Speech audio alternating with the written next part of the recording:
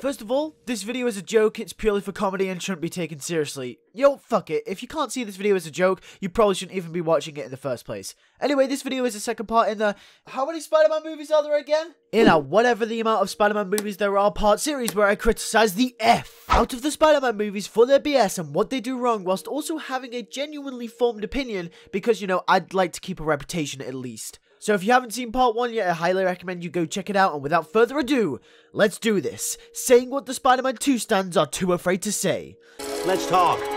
Saying that hurt a little as a Spider-Man 2 stan. So, Spider-Man 2, where do we start? Oh yeah, the characters are still fucking stupid. In fact, I think they're worse than the last one. Come on, Spider-Man 2, you were meant to be the best Spider-Man movie and you're already a fucking letdown. Peter Parker is a lighthead throughout the entire thing. Literally, every single moment of this movie looks like he has no idea what he's doing. And this was the exact same from the last movie, except it looks worse here. Everything from the way he acts to his facial expressions, it's like, Jesus man, you high? I mean, at least he ain't stalking anyone anymore. Okay, so that's Peter out the way with, but I mean, he's like the lower tier of problem when it comes to this movie. Let's talk about Harry for a second. Harry's actually really good in this movie. Once again, about the only character that reacts normally. I'm in charge here. It's my money. Okay. After the first movie, I had so much faith in you, Harry, and you just let me down. So yeah, this entire movie, Harry is just a whiny teenager. It's like he regressed from the first movie. It's like he goes backwards. In the first one, he was decently calm and collected. Here, James Franco is just throwing hissy fits every 5 seconds. It's like, chill the fuck out, bro. But he's not even the worst part. Oh god. We're gonna talk about it. Mary Jane fucking Watson, and yes, fucking is her middle name, just so you know. This character, she's the definition of petty in this movie. In the first one, you can tell she likes Peter in the entire time, but then when Peter doesn't get with her, she then fucking finds Peter's boss, kidnaps his son, and marries his ass instead.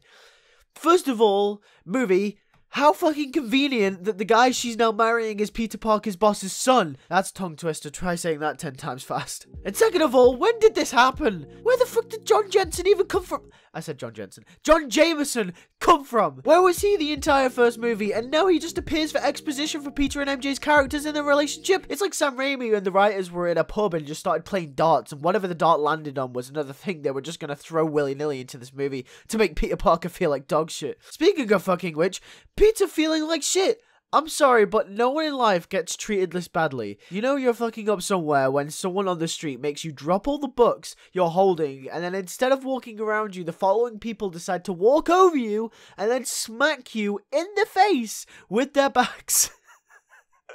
I can't.